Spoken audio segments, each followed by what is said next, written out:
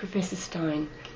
By interviewing emeritus eminent scholars, I am hoping to record aspects of the history of the law faculty at Cambridge that might otherwise go undocumented.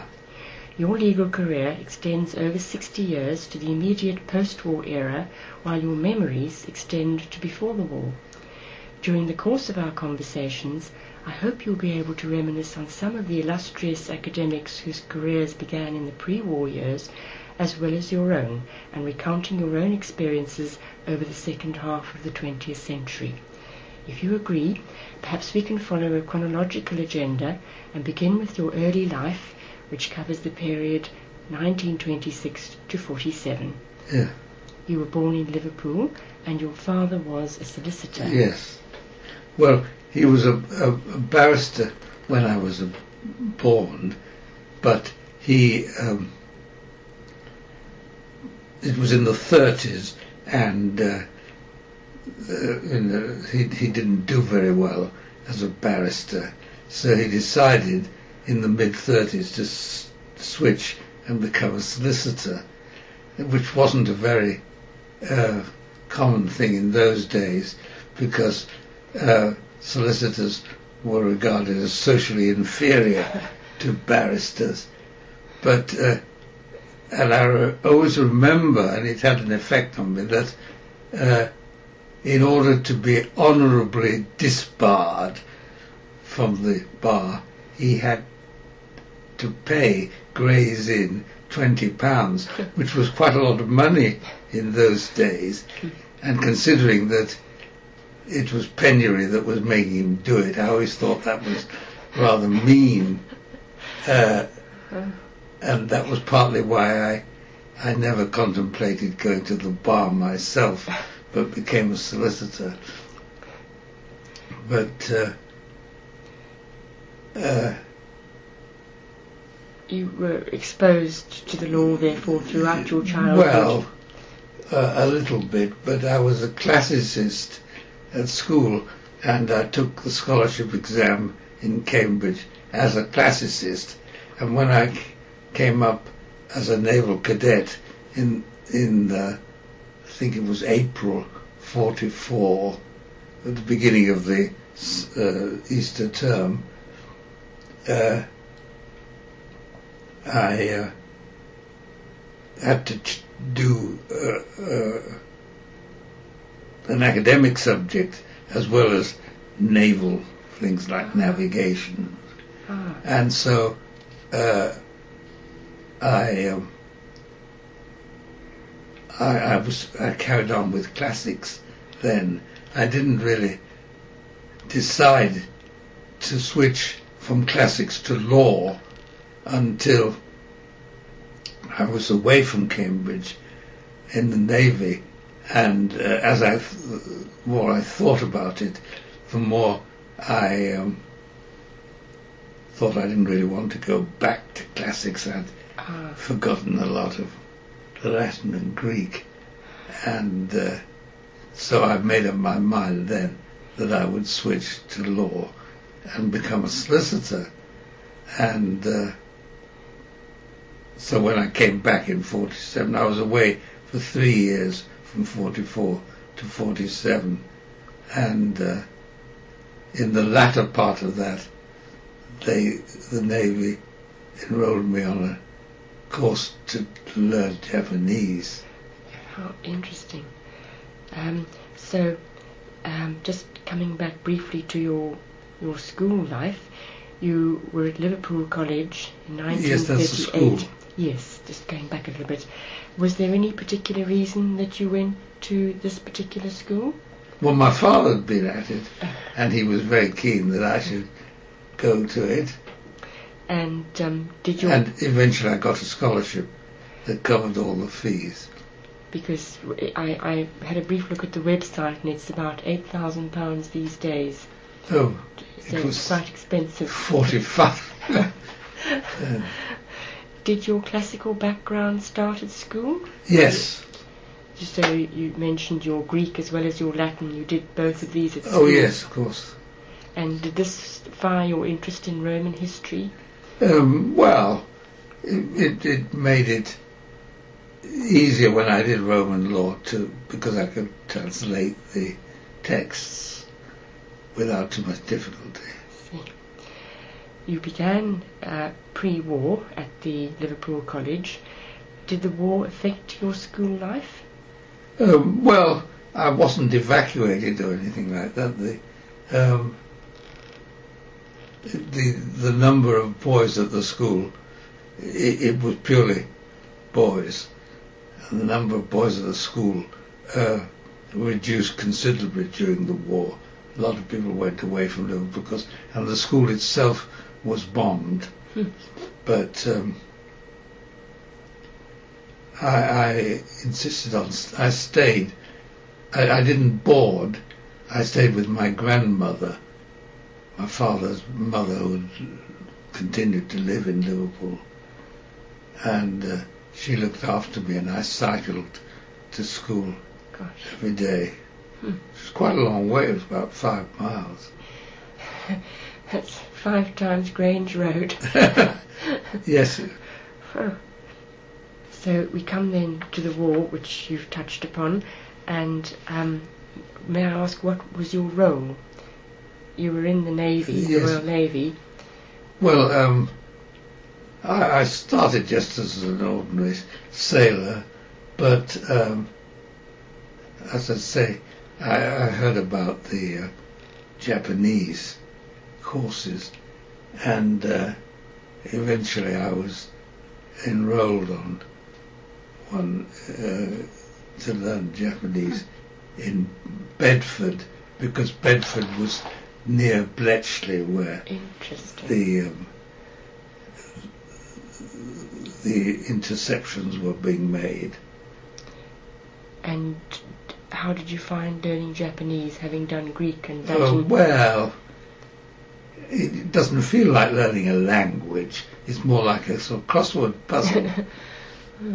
But I quite enjoyed it. It was very intensive. Lasted for 6 months. But and that was in the summer of 45 by then. And so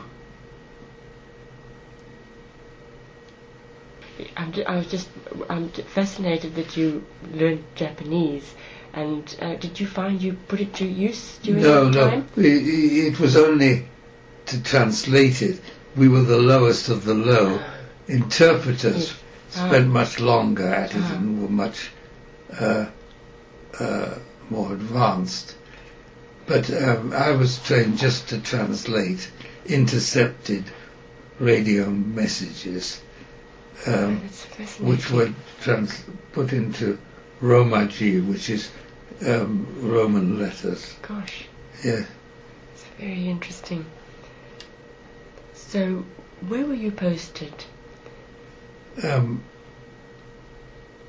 Well, I for a while, I finished the course just about the time that the war ended, and they dropped by the dropping of the atom bombs on Hiroshima.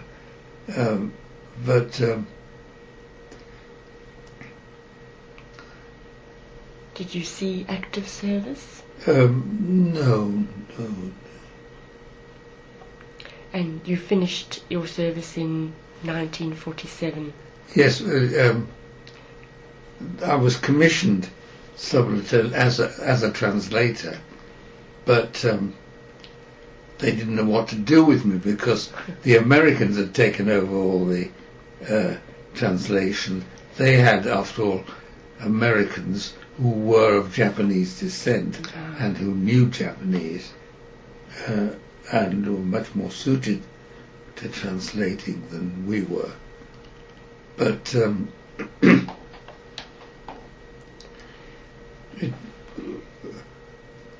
they cast around for something that we could do, and eventually decided that I should be what they called an EVT officer, which is educational and vocational training, which largely meant handing out leaflets to sailors who were going to be demobilized as to what openings there were, welding and all these various trades.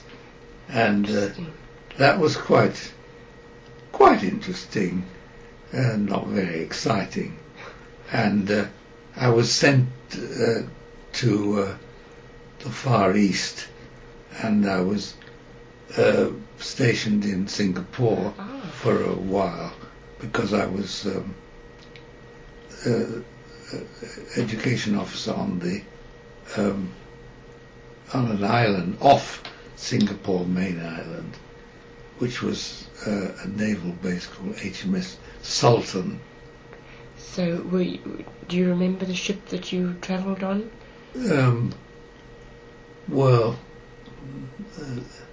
It was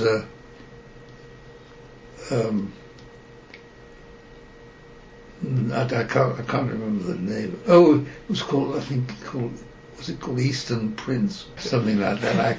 I honestly don't. I kept a diary then, and I could check that. That would be interesting. Perhaps next time we meet. It must have been quite exciting to have gone out. Yes, I'd never been out of Britain before. I set off for the Far East, and we went as far as Ceylon, as it then was, Sri Lanka now, and I reported to the sort of chief education officer in Trincomalee, and he sent me to Singapore. So eventually I arrived in Singapore, and I found that fascinating. It must have been. Do you have any impressions that stand out? Recollections? Not really. I did a bit of broadcasting then because there was a service called the British Far Eastern Broadcasting Service, and they needed readers to read these educational scripts about important figures like Delius and so on. And so I did a test, and they thought my voice was quite suitable. So I used to go and broadcast occasionally for them. Oh, lovely. And it was around about this time that you were thinking of your career. Yes. And you perhaps at this time applied to go to Gonville and Keys? No, well, I'd already got an exhibition in classics there, because I took the scholarship exam at Keys before I came up as a cadet, and I'd been at Keys as a cadet. Because my father had been at Keys, in fact, and my mother was at Cambridge as well, though she never graduated because women weren't allowed to graduate in those days. They weren't members of the university. It was pretty shocking. And what was her subject? Oh, she was a modern linguist, but for French and Italian. But no,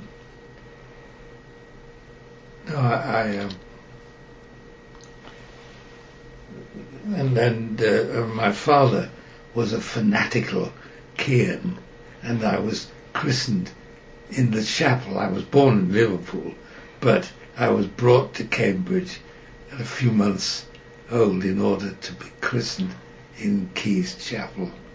That's your middle name? Yes. I wondered about that. Yes. Yes. That's interesting.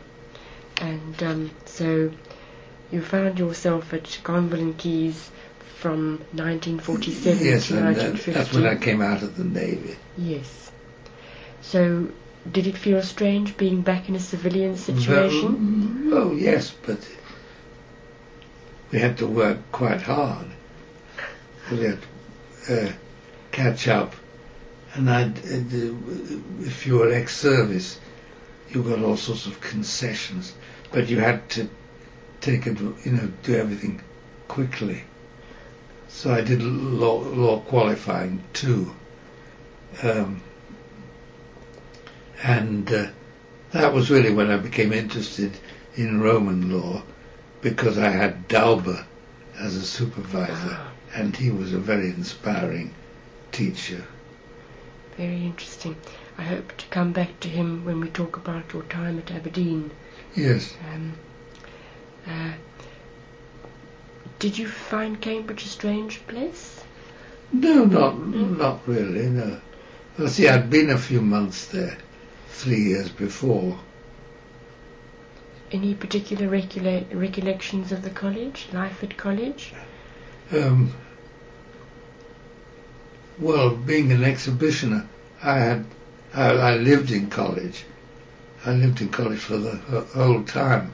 I never had to have lodgings outside, which was very convenient. And I made a number of friends who I still have. In fact, last Saturday I went to dinner. It was about the 60th reunion Lovely. of my contemporaries And at Keys. So was there a fairly large group of you then who met last Saturday? No, we've reduced now in numbers through death and. Yes. Gosh. So the staff members from that period. But I wasn't. I didn't do law till 47. Right. I'd done classics when I was up before, and I switched when I came back. And faculty members whom you would have encountered include emeritus professors Winfield and Guttridge. Yes, and I never met them. Perhaps Professors Holland? Yes, I had lectures from Holland and Emlyn Wade. Ah. But I didn't do international law. You, in those days, you chose to do international law or something else. And in law qualifying too, Roman law and international law were mutually exclusive. Ah. So you did one or the other. So you might have had Professor Duff. Well, yeah, I went to a few lectures, but of course I succeeded him. Oh. Any recollections of Sir Hirsch Lauterpacht? No. And of the list of lecturers that we have here? Yeah, well, yes, when I came back, the dominating figure was Hampson, really. He was regarded generally as the most sort of interesting lecturer. He did the contract lectures. I personally didn't find him quite as inspiring as a lot of other people, but I attended his course in contract. He had a house in Cranmer Road. Yes. Any other recollections of people on this list? Perhaps something about David Dauber in this time? Yes, well, being at Keys, you see, we didn't have a law fellow. Dauber was at Keys, but he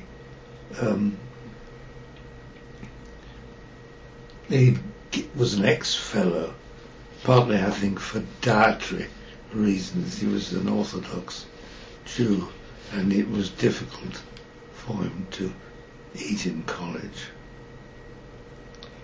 But he supervised me, and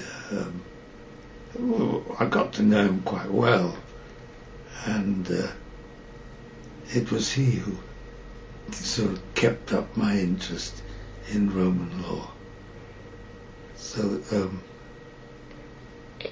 when he moved to Aberdeen, he needed someone to help him, so he offered me a job.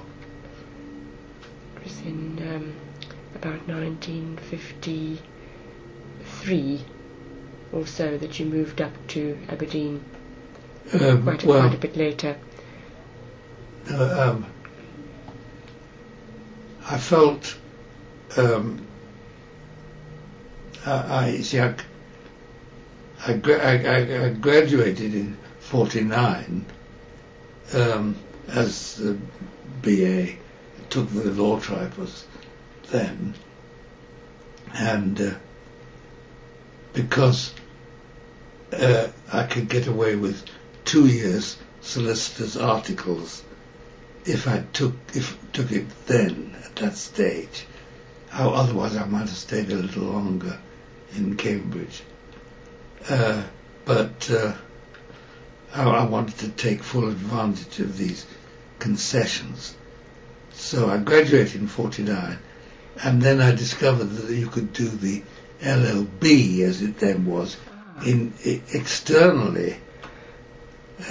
So I said I would do that, and various friends lent me their lecture notes, and so I prepared for the LLB while I was doing the first year of my articles, and I was articled to my father's firm in South East London, and so this would have been in about after your, the early 50s perhaps? Well, yeah, I started my articles in '49. And yes, and I did 2 years articles. And I qualified in '51 as a solicitor. But in those days you had to take separate exams to become a solicitor. And so, just before we move from your time at Conville and Keys, presumably David Dow was the most influential person. Oh, yes. Do you have any specific recollections of him during this time? Well, it's difficult to separate those times when I was an undergraduate to later on. Yes. When I was living around the corner in Aberdeen. But I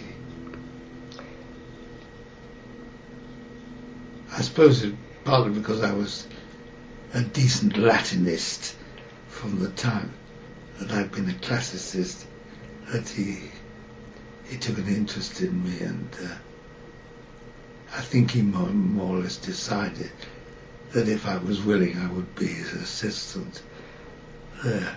But I just before I finished my articles in '51, I began to apply for jobs, and I applied for an assistant lectureship at Nottingham, and also for a fellowship to go to Italy to do Roman law, and I got both, fortunately. Gosh. But I opted to go to Italy, and but when I was away, Nottingham said, "Well, will you still come and be an assistant lecturer?" And they beat I think the salary scale then was 450 a year, and but they said in view of my age, I was 26, they would give me 500. So I went to Nottingham for a year and agreed to stay for a year, but Aberdeen wrote in that time and said, "Will you come here to do Roman law?" And so I said, "Well, I'm committed to spending a year in Nottingham." And I did. And then after that, in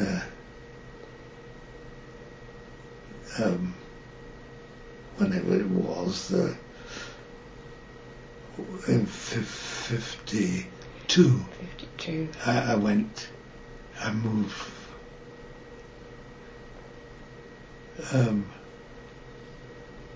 No, sorry, I was in Italy from 51 to 52, and then I was at Nottingham from 52 to 53, and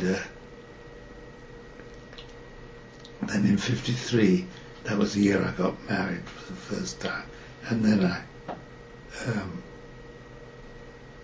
moved to Aberdeen. So, just briefly before we move away from your time at Convent and Keys, Professor Stein, do you have any memories of Professor Stein during that period? No, I mean, I must have met him, but... And Clive Parry? No, not really. So See, they were in a different field? Yes. Yes. So you actually became a solicitor in 1951, and you practiced. No, I didn't. You didn't? No. Right. I was, having done my articles, I was qualified to practice, but I always preferred academic life. Yeah. And I, when I was in Italy, I was in a college founded by one of the few millionaire saints in the calendar. Most saints are pretty poor, but this man, St. Charles Borromeo, was fabulously wealthy. And his family owned the Borromeo Islands on Lake Maggiore. And so in Nottingham, do you have any recollections of anybody there? Well, I was there with my friend Thomas, J.A.C. Thomas. I didn't realise he was from Nottingham. Well, no, he was from here. He'd been at Trinity, and I'd known him slightly, but he was ahead of me in Cambridge. But he was very kind to me when I went to Nottingham. But he was also interested, of course, in Roman law, and we eventually shared the course and did half each. But I also had to teach contract and conveyancing, because being a solicitor, it was assumed that I knew all about conveyancing. Right. And so I was quite busy. I was in lodgings in Nottingham. And you decided to go to Aberdeen. Yeah, well, they wrote and offered me a job while I was in Nottingham, and I knew that this would mean I could go on with Roman law, which was your main interest. Yes. So you became a lecturer in jurisprudence in Aberdeen. Yes. In 1953. That's right. To 56. Yes, I And then you were... Yes, you had the two subjects were joined together, Roman law and jurisprudence. And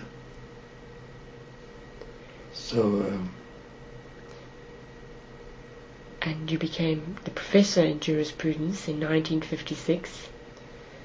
Yes, well, Zidalba moved. He was professor of jurisprudence with responsibility both for Roman law and jurisprudence.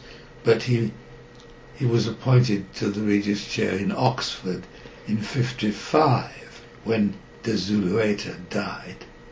And so I had to carry on for a while as a lecturer in charge.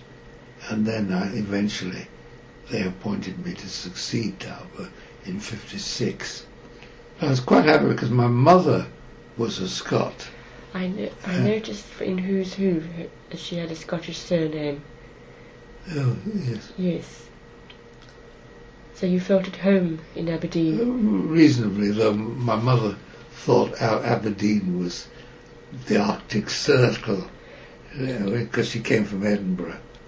So she did occasionally come and see us. It must have been more remote in those times, Aberdeen, than it is today. Yes. You know, it's had all that oil. That was long boom. before the oil. Yes. And it was just a real sort of granite, yes, austere city. It was pretty austere. But I enjoyed it there. And there were plenty of grants to enable you to go away to libraries if you needed. And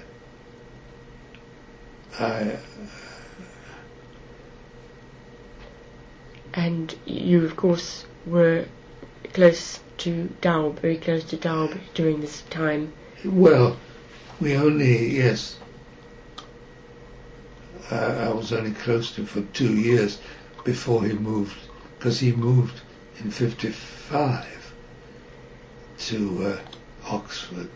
So was he just down the passage? Oh, yes. Yes. And I used to go and discuss my dissertation with him at his home. Because there was a problem, should I get a Scottish legal qualification. I thought there was no reason why I couldn't be a solicitor in England and an advocate in Scotland, yeah. But I discovered that there was some agreement that you couldn't do that. So I thought, well, people said you must have some sort of Scottish legal qualification. So I did a PhD at Aberdeen, and a little bit in Scots law. Did he supervise you, Daub? Yes. Yes, he suggested the topic, which was culpa in contrahendo, which is, that was the title, in effect, of my dissertation, which was fault in the formation of contract. Fascinating. And so presumably you had, he was a very, I would think, supportive supervisor. Oh, yes. No, he was an excellent teacher. And no, I suppose he's influenced me more than any other.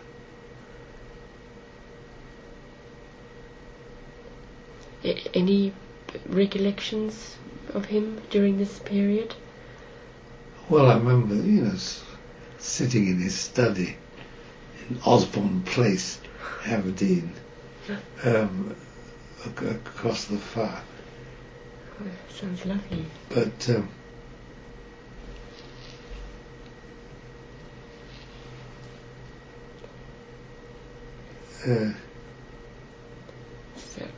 Professor Lipstein told me that when he first came here in 1934, he was doing Roman law, but he quickly decided to give it a miss because Dauber was here as well. yes, And he was, by Professor Lipstein's, in his own words, he was much better at it. well, So Professor Lipstein concentrated on private international law. yes. Yes. So was he a very kind man, Dauber? Oh, yes. As well as being very brilliant, he was very Oh, he kind. was very generous, with his time and affection. So So it must have been So quite a loss when he moved, when he went to... yes, I was very upset at the time, but I liked Aberdeen very much, and I think I might have stayed there, but the main problem was that you never had any graduate students there, because once they graduated with honours, they went away. Well, it was partly the policy to send them either to Oxford, Cambridge, or to an American university to get further experience. And I noticed in your article in Juris Uprooted that you said that Roman law really was a London, Cambridge, Oxford subject. yes. Well, you see, although every university then had to have some sort of elementary course in Roman law because you needed it for the bar, but the only ones that really had sort of chairs in Roman law were Oxford, Cambridge and London, and the Scottish universities, because Roman law was much more influential in Scotland than in England. So you were very young when you became the professor in jurisprudence. You were only 30. Yes. That must have been Yes, one of the youngest very lucky appointments. Well, yes, Aberdeen did sometimes appoint people young. Two of the professors, when I became professor there, had been younger than I was when they started. Professor of Greek and one of the divinity professors.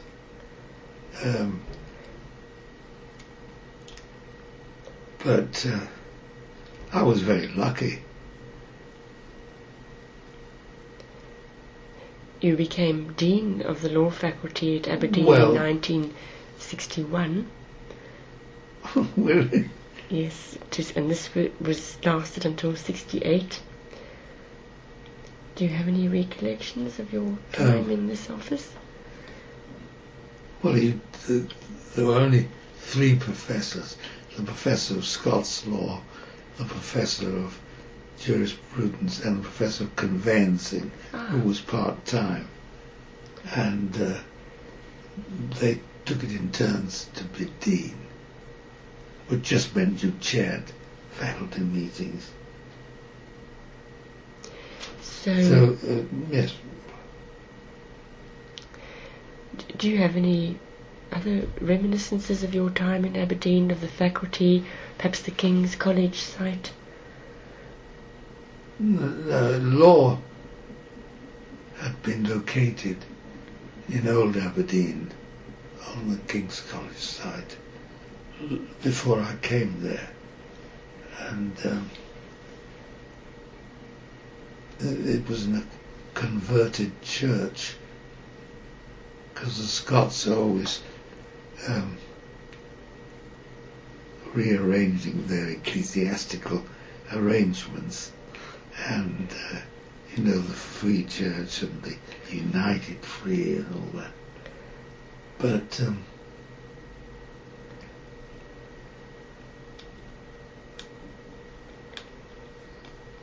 no, I felt we were lucky with the library there, and I could. Well, De Zulueta had been at Oxford, sold his own library, a private library of Roman law books, to Aberdeen.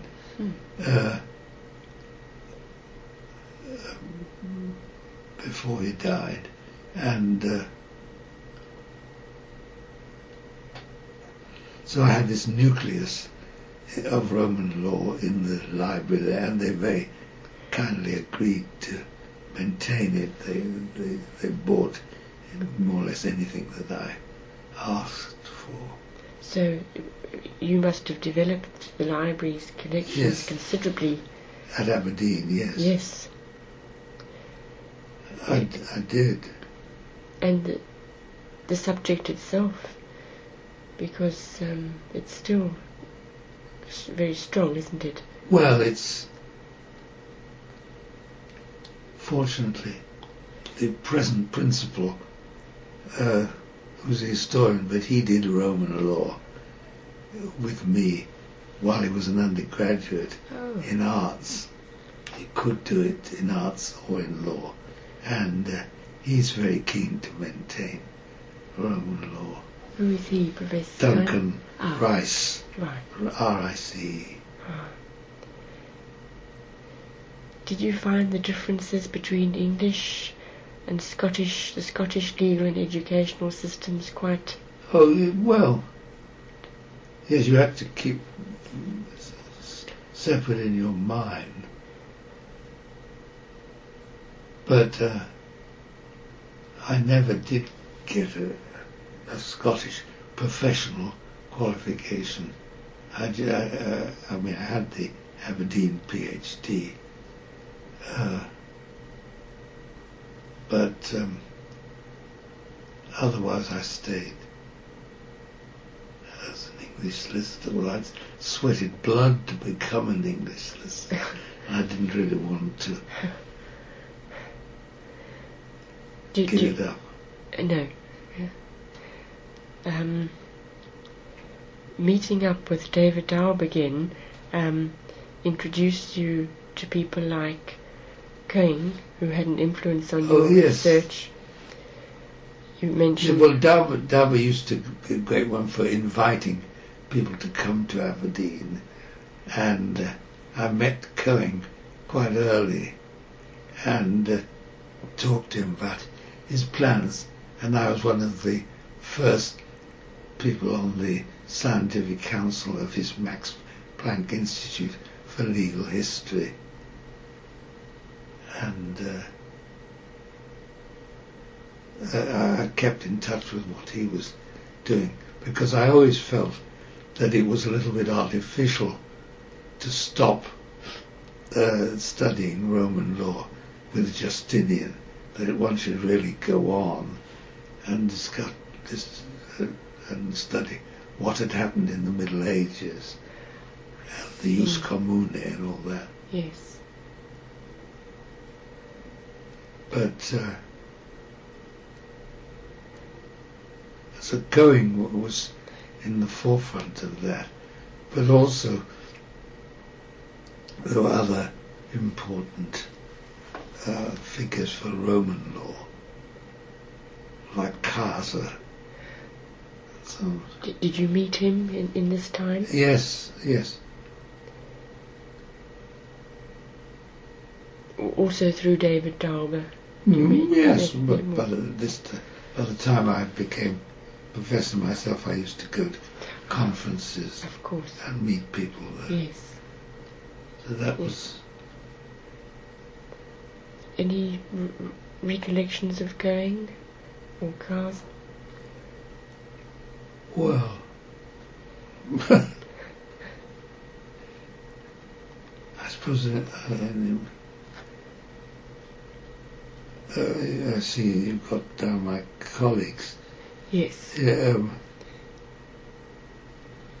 suppose the dominant personality in Aberdeen was T.B. Smith, who later became Sir Thomas Smith when he moved to Edinburgh. Right. But he dominated Aberdeen. He revived law, which had previously been a sort of part-time study. And so, I mean, if you think of, in comparison with other disciplines, the formalising of legal studies was a relatively late development, which only... Well, it had always sort of hung on by its fingertips, but because the chair of law, which was Scots law, became who had been there from the beginning. But whereas jurisprudence was a new foundation, and there was a principal of the university who was a lawyer, who had previously been Professor of Scots Law, Sir Thomas Taylor, and he was very influential. Well, that takes us up to the end of your time at Aberdeen, and yes, I'm afraid I can't remember very clearly. I left Aberdeen in 68. 68, yes. That was when Professor Duff retired. Yeah. And you And I was appointed obtained his chair. to succeed. Yes. Yes. I was never elected. You're always, because the Regis chairs you appoint. Yeah, it's one of the most And prestigious chairs. I'm a Harold Wilson appointment to I Cambridge. see. Ah. Because Yeah. the letter I got from Downing Street says, Mr. Wilson would like to give your name to Her Majesty. So I wrote, said, yes, please. So you must have left Aberdeen with mixed feelings. I mean, Oh, because yes, you liked it there very much. I did. And it was with mixed feelings, but I felt, well, a bit more wider opportunities in Cambridge. And of course I knew Cambridge, although I'd been away for in effect nearly 20 years. Yes, that's right. I mean, you weren't. I came down Yes, in 49, and it was 68. but you'd already mapped out your career by the time you came back to Cambridge. You'd already established yourself as a world No, I authority. I knew I could hang on to that chair, and that was, I mean, in a way that was my ambition, to get one of the Regis chairs, and I knew Duff, and I think Duff and Dalber probably recommended me to the patronage secretary of the Prime Minister, who's the person who actually made the appointment in those days. Interesting.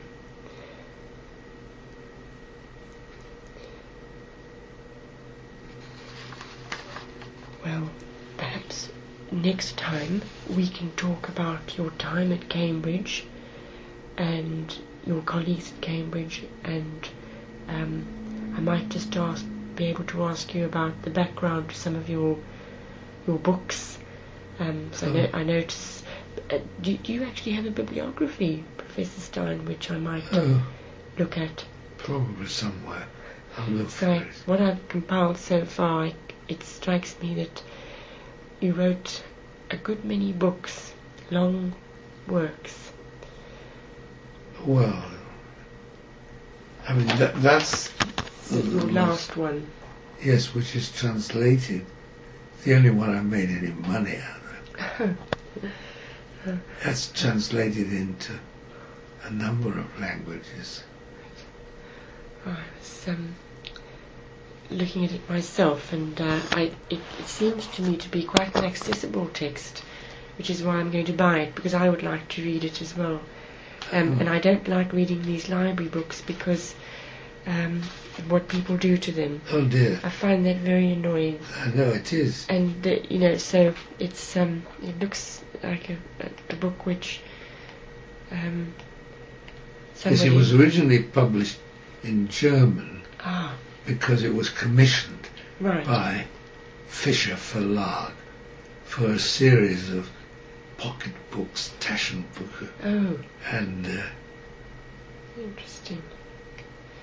Yeah. Well, but I made a condition that I wrote it in English, and they translated it, or we arranged, a friend of mine, a German professor, he volunteered to translate it into German. So that, and the great attraction from my point of view was that there were pictures you could have, so I could choose about a dozen pictures